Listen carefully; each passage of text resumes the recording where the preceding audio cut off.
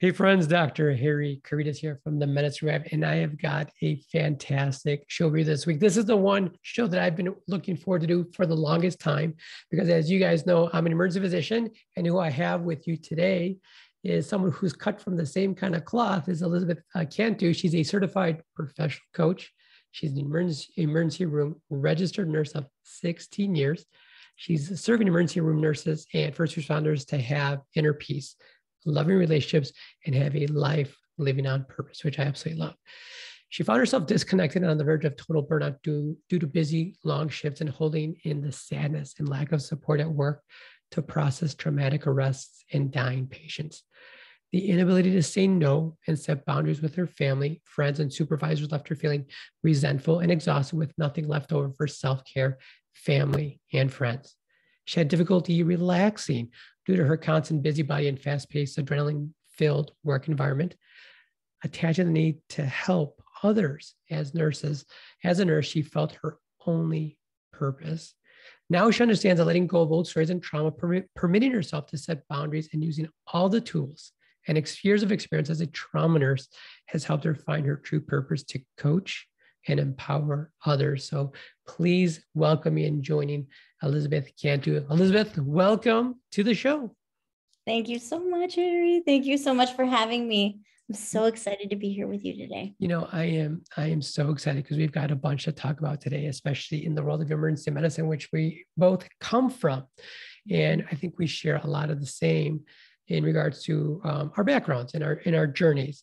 And I know a little bit about your journey because we've known each other for some time now. But tell us and the listeners about your journey and specifically your inflection point. That's really what we love to talk about here are people's inflection point, their pivot point, where they took themselves from where they were to now to where they are. So Elizabeth, go ahead and tell us a little bit about that.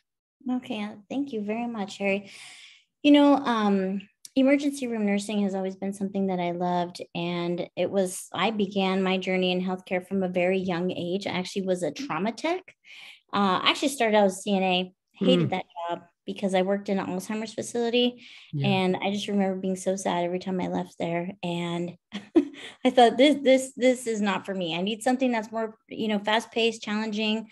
And I went down to the ER and begged for the job. And the director, she loved my energy and gave me a chance. And, as well as I do, we don't hire CNAs in the ER. So they hired me in that role to be an ER tech. And it just kind of started from there. Every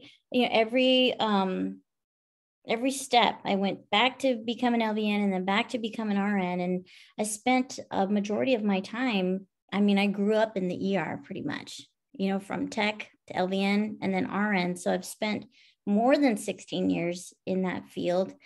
And one thing that I realized was there wasn't really a lot of support for us. I was seeing all of these really traumatic death and dying and, helping the coroner after we had a coroner's case come in and take pictures of our trauma patients or even, victims that would come in if there were a coroner's case.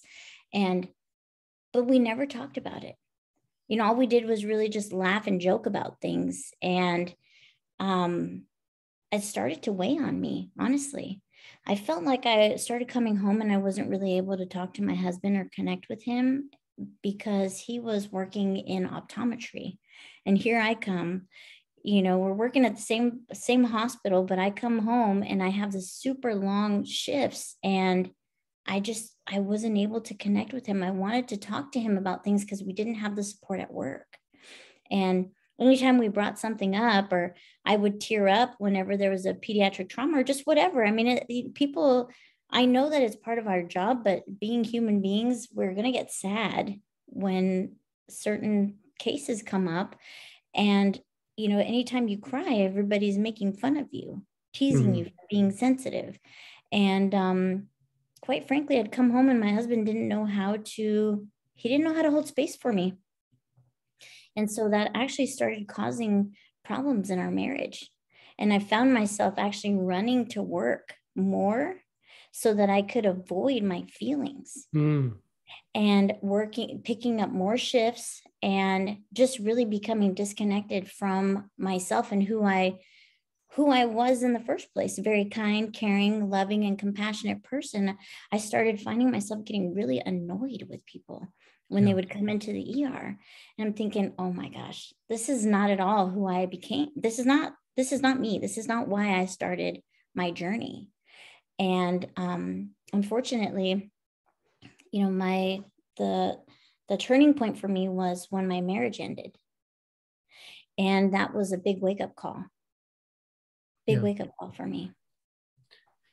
You know, you said something, we share a similar story in that, you know, being in the ER, we do see a lot of trauma and a lot of death. That was really my inflection point, was when I had a pediatric cardiac arrest many years ago. But I think one thing that struck me in what you had said is you had come home to want to speak with your significant other. That was completely the opposite for me. I had come home with that after my pediatric arrest that ultimately died.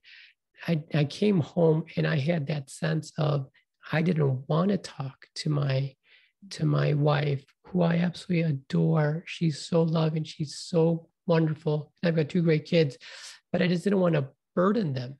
I didn't want to burden them with my day. So the last thing I wanted to do was to talk to her about it, which is a problem, is a red flag, because they are, you know, your partners with your significant other.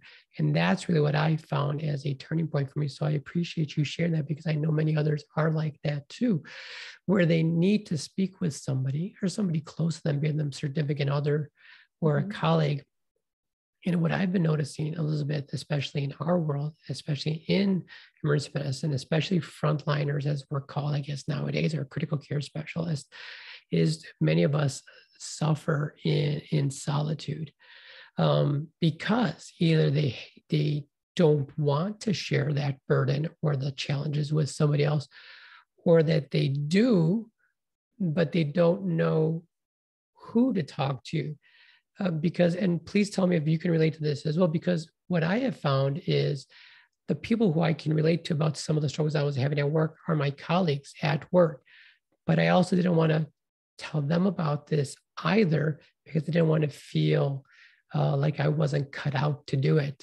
I wasn't, I wasn't cut out to be an emergency physician more. I was an imposter, perhaps. And you touched on that just a little while ago, as, when you were, tearful in the ED after a death or a trauma, you were made fun of. And I think that's something that we're definitely seeing in emergency medicine, especially, but in medicine too. So tell us a little bit about, why do you think that is, Elizabeth? Why do you think we struggle to share our feelings with our colleagues? I understand maybe with our colleagues, but I don't know why. What do you think is the reason why we struggle so much to share some of our challenges with our colleagues at work? Yeah, well, that's a great question, Harry. And I believe that there is this a certain persona, you have to almost show up as a different person when you come to work, so you can handle all these challenges that come with, the unknown. The unknown that is happening at work. You never know what's coming in through the door. So I think that a lot of people get into this, I call it nurse mode, or like doctor mode, where you're in that mode where you've almost like, you just put on a whole different person so that you can handle what's walking through the door. And sometimes if people digress from that and they start speaking a little bit more, like connecting emotionally or holding space for other people, maybe they're afraid that they won't be able to get out of that space, or that people are going to look at them like they're weak, because we have to have a certain composure to ourselves, right? So if bed 5 we just called the code, and now we have to put this patient in a body bag and tag them and wait for the mortuary or the coroner to come pick them up. And then bed 6 is a new chest pain that's coming ACLS. And then you have, bed 3, who's this little old lady who, tripped and fell. You have to be present to the patient that's coming ACLS. And then you have to be present to this old lady and their family that's coming in. So It's like there's not really time to be compassionate for each other because we have a job to do. Yeah. And so somebody might look at you and say, okay, you know that this is the job that we have. Why don't you wait till later and we can talk about that? Or we just don't have time to talk about that right now. Or people might look at you like you are weak, that you can't, like you said, handle the job, but it's not true. I mean, we have emotions we're normal human beings and have emotions when we see death and dying. And so, but in an instant, we have to change what we just saw. We cannot, okay, this person has passed away. That's what it is. We got to close that chart out. We got to call the coroner, and then we got to get over here to be ready for the ACLS that's coming. Yeah. We've also been seeing, though, Elizabeth, the repercussions of that in just these past several months. We've had several either nurses or physicians or other folks in healthcare commit suicide. Yeah. And we need to talk about that as well, too. I know you wanted to speak a little bit about that, too. Tell us a little bit about what are your thoughts, because it was from your home state of California. Yeah, both of the nurses. Yeah. So in January, there was a nurse by the name of Michael Odell, and he's an ICU nurse, and went to work. And halfway through his shift said he was going to go to the car, and he never came back. And so him and his roommate is also a nurse, and they shared locations with each other. So the roommate woke up in the morning and realized that Michael hadn't come home. And so he checked his location and found that it was, somewhere down by a riverbed. And he thought, well, that's odd. So he called work, and they said, oh yeah, he went on a break, or he went to get something out of his car, and he never came back. So a few days later after that, they'd been on this search. The friends created this Facebook group to try to find him, and eventually they found him a couple of days later down by the river. I'm not sure how, what he did to take his own life, but that's one. And recently here in Santa Rosa, California, at a Kaiser facility, there was an emergency room nurse who took a loaded gun to work. This individual took the gun to work, and then halfway through his shift went into a supply room and took his own life. Yeah. In the emergency department. Yeah. I couldn't believe it. I thought to myself, there's been incidents in California, also at Long Beach Memorial, where there was a pharmacist who came to work, and there was also like a shooter suicide incident there, where he came in and shot some people there in the department, and then took his own life as well. Yeah. And so, so many things were running through my mind when this came up, and I thought, oh my gosh, I pray to God that this doesn't become something where, some of the employees start to get upset with their management, or, they're just feeling like they're not having the support that they need. Because in all honesty, we really don't have the support that we need when it comes to mental health. But I sent a card, and I also sent oh my gosh, I'm so sorry, Harry. No, that's wonderful. Oh man. I sent a card, and I sent flowers to the hospital because from what happened in this ER nurses group, I posted about this incident, about the shooting. And oh my gosh, are you able to edit that stuff out? It's okay. Fine. It adds color. So in the ER nurses group, I posted about this individual taking his own life. Okay. And one of the nurses who actually works there said that they had no support, that they were feeling like, they just had to keep on going about their shift. They didn't even get other people to come in and take over for the nurses that were there. They just had to keep working through the day. Yeah. After finding out that their coworker took his own life, which I thought was absolutely crazy. But so I sent some flowers and cards because I wanted them to see that they're not alone, that they're seen and people care, and what I'm starting to realize more and more is that the change needs to come from outside of the institution, Right. not from within, which is unfortunate. Yeah. But that's what, that was really, that really got me, Harry. I was really, really, because it's my mission. And so it was something that it affected me deeply, honestly.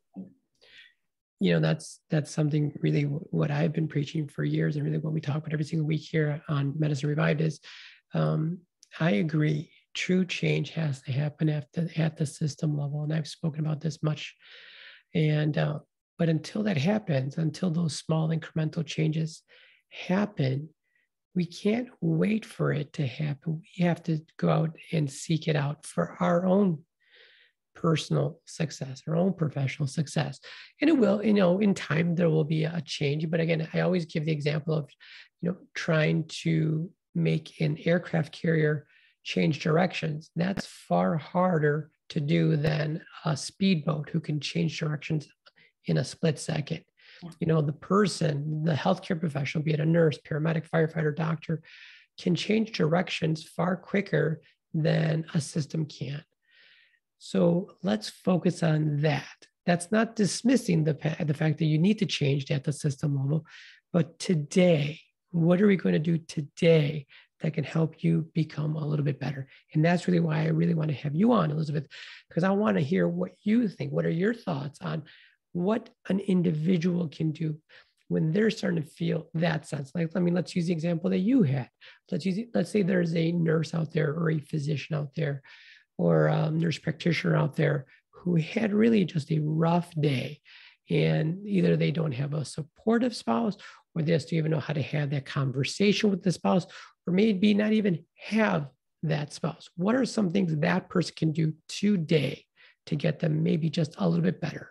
Yeah, that's a great question. And you're right. I know that systemically there does need to be a big change. And I believe collectively, as nurses, doctors, and first responders, all of us doing the work on ourselves is able to help each other out, right? And so if somebody, the first thing I would do is find a friend that you trust, okay? Or another coworker that you trust, or even a leadership, somebody that you really trust and respect, that you know is going to hold the space and actually do something for you. Reach out to them. Yeah. There is EAP, and I know that sometimes EAP, they don't have the best people on board, that maybe they might not come from the same type of background. So a lot of times you can't really connect with them. But trying to find the right counselor, therapist to talk to if you're having some really difficult challenges with maybe a traumatic death that you've seen, or maybe you're going through a divorce at home, because things that happen at home also bleed into our work life and vice versa. So, making sure that you're taking care of yourself emotionally by having somebody that you can talk to. So a friend, a therapist, another coworker, and making sure that person can hold the space for you, because a lot of times people don't know how to hold space for you. Like my ex-husband, he couldn't do that for me. He didn't know how to. And so I took that as well, I'm just not gonna tell anybody. Because if my own husband can't even hold space for me, who else is going to? And that's not the case.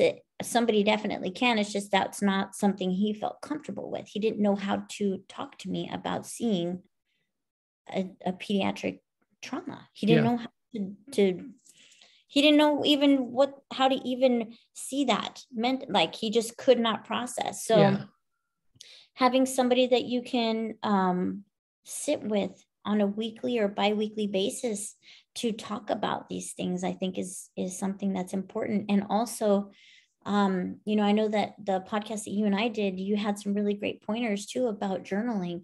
I feel like a lot of times if you can't get to somebody and talk to them, journaling your feelings out, journal in everything, how you felt, what you were thinking.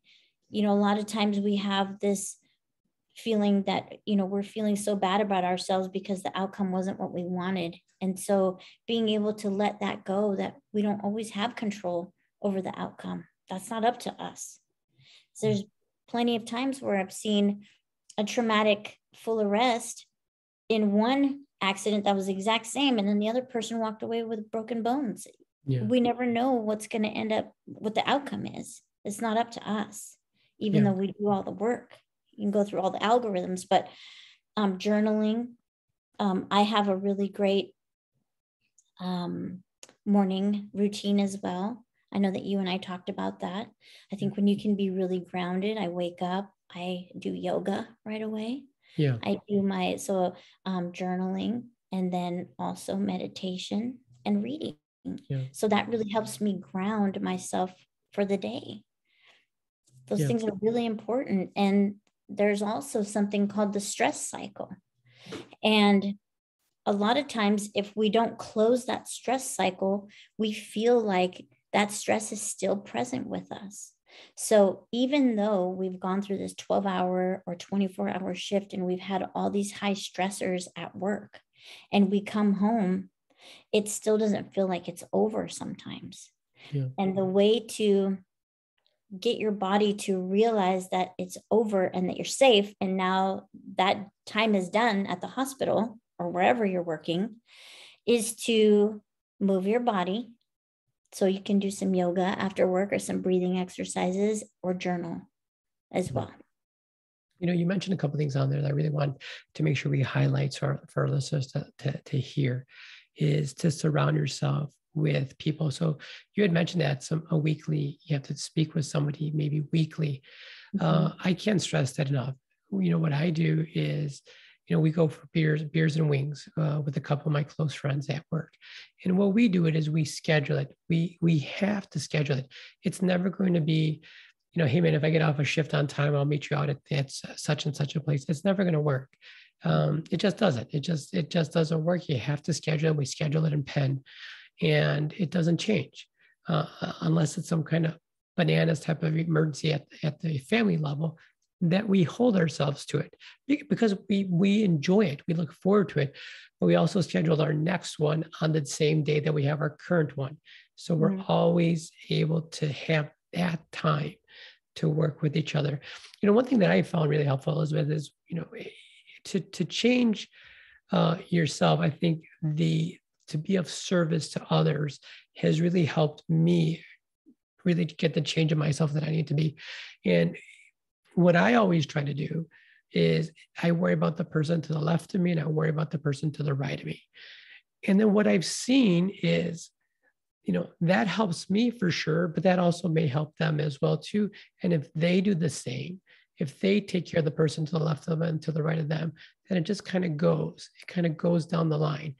And when you start your morning shift that way, when you worry, you talk to your charge nurse and you talk to your triage nurse, you worry about the person left of you, and then that nurse then takes care of the other two beside him or her. And it just, by the time the shift is over, you guys are in a much different mindset. So I've always kind of espoused that. One thing that I've noticed about nurses, especially nurses, but also maybe physicians as well too, or any of us in healthcare, but especially nurses, is the concept of saying no. Here's a great example, Elizabeth. Here's a great example. So I was working in the ED the other day, and a common theme around the country and around the world is short-staffed. So part of it is a nurse had called in. So now that nurse, the current staff, has to take on an extra bed, and that I find drives everybody. They're challenged with it. And the nurse has the trouble of saying, no, I won't do that. I've got 2 ICU patients and I get the first trauma coming in. So tell me a little bit about that. What are some strategies you can find to help, how to say no, perhaps? Yeah, that has always been the struggle. Yes, nurses love to help. Yeah. And, I was actually writing something the other day about, if our patient needs oxygen and the oxygen tank is empty, what can we do? Sure, we can grab a bag valve mask, but if it's better to give 100% oxygen, if that's what they need, as opposed to 20 room air, right? And if there's no oxygen left in the tank, how can we help other people? And so that leads into the saying no part. So if you're overwhelmed with 2 ICU patients and you know that that's your ratio, and you taking another patient on because you don't want to say no because you feel bad. Yeah. What ends up happening when you miss those medications on the ICU patient, or your patient, starts to go downhill even faster because you're now worried about this other patient that you've just been given, and you can't catch up on what it is you're already doing. Yeah. So the biggest thing that I've learned, and it feels very funny at first because you're not used to doing it, is you just say no. No, that's right. You just say no. Period. Yes, and don't feel that you have to give some kind of long-winded answer. It's a no, and no is a complete sentence. No. Right. And this is how I've done it. So if a charge nurse comes up to me and says, "Hey, Elizabeth, you're going to get another run," and this is exactly, I had a STEMI and a sepsis at the same time. Yeah. Okay. And then they wanted to bring me another run. And I said, "Listen, you are more than welcome to use that room. I know that we don't have any other rooms, but somebody else is going to have to take that patient because I am currently with STEMI and I have another patient that's in full-on sepsis whose blood pressure is in the 60s. Tanking, yeah. So I will not be able to take that patient." That's all you have to say. Find somebody else. I will not be able to. And here's the thing. A lot of people say, "I can't." And for some reason, when you say "I can't," somebody feels like they need to give you a pep talk after that. Well, right. Sure you can. Yeah. So if you say, "I will not be able to take that patient because I am with 2 level 2 acuity patients, or I'm overwhelmed right now, I'm not going to be able to provide the care that I need to," then that's all you need to say. And at the end of the day, right now also what's going on is there's a big, Redonda Vaught is a nurse who is actually being tried criminally right now for a medication error. That's the other thing. A lot of times, all of this goes back to, everything that we're talking about right now goes back to using your voice. Yeah. If people do not use their voice and stand up for themselves, they're going to put themselves in positions where they are feeling burned out at work because they're overwhelmed and they're taking on more than they should. Or they're not talking to people about the things that they're feeling and becoming, more stressed out and depressed and anxious about work. Yeah. And for the listeners who are watching this, because this is on YouTube as well too, I want them to see your face when you start talking about this, because you went into coach mode, Elizabeth. You went into coach mode, and that is what I really wanted to honor you with, because I have found the most successful people in medicine, but in outside of medicine too, but my world is mostly in medicine, are the ones who have a coach. Although I have a coach, I know you've been coached, I know you are a coach. I'm a coach as well too. And I have found that the ones who thrive the most are the ones who've been coached. And I want, and I'm not sure you noticed it a little bit, you kind of went into this different mode. Your face just lit up and you went into coach mode. And that's where I want to lead us with, to tell us a little bit about, what do you find the value of coaching, especially for healthcare professionals? Tell us a little bit about what you feel you gained and you can gain as coached or being coached. Oh my gosh. Thank you so much, Harry, for validating that.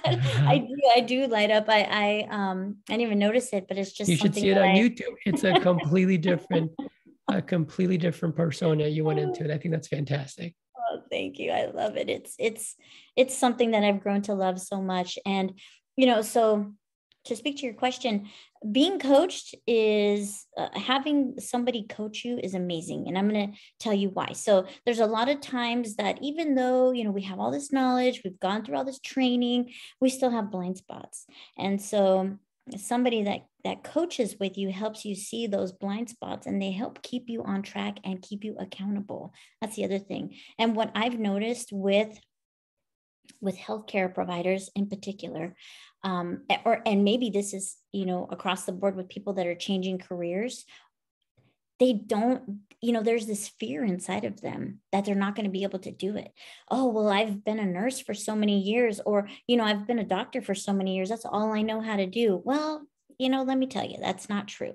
All that training that you have is actually preparing you for this huge leadership role, because everything we do with critical thinking, problem solving, communication, and how we work together in a team, I mean, you're the best leader. It shows you a true leader, and a true leader really is a great coach. Yeah. And so helping them understand that they can transition out of their roles as nurses, out of, as a physician into another role, firefighters, police officers. A lot of times they're stuck and they feel like there's no way out. And so a coach can really help you see the way, help you pave the way, and then help pull you up out of there and where you want to go. One thing for me that I found value in being coached and in coaching others as well is, I think, especially for physicians, Elizabeth, the hesitation a lot of times is, I don't feel, or I haven't seen that a coach is even necessary, because I can tell you just even from personal experience, because it took me a little while to get to that level to be coached, is many of us kind of feel like, well, we're done. You finish residency or fellowship, whatever that may be, and like, yep, we're done now. I've reached my goal.